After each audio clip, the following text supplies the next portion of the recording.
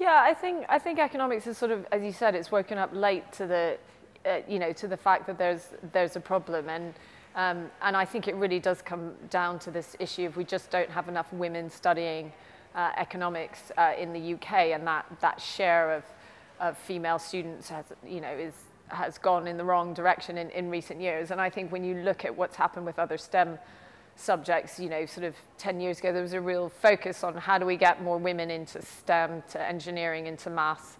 And some of those campaigns have been successful. And I think, economics is only waking up now to the fact that it needs to tackle that.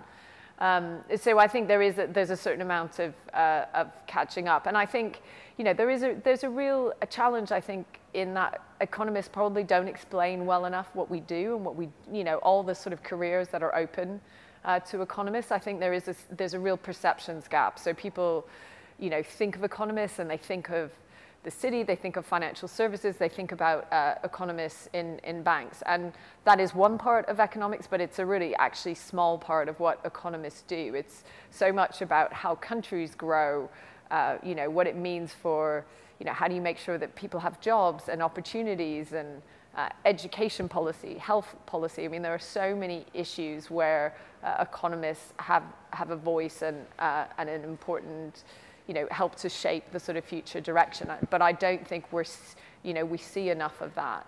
And so I think that's sort of affecting how students are choosing what subjects to study. I think you've got to have, a two-pronged strategy. I think you've got to look at both. You've got to make it clear to students when they are choosing that economics is still an option for them at university, even if they haven't studied it at school, and being really clear that, you don't have to do maths, you don't have to do economics at A level to be able to go on and study economics at university. Of course, I think it is, you want to encourage women to continue to study maths throughout their career at school, because I think that does open up a range of occupations to you in the future. But I think being clear there are lots of routes into economics is important.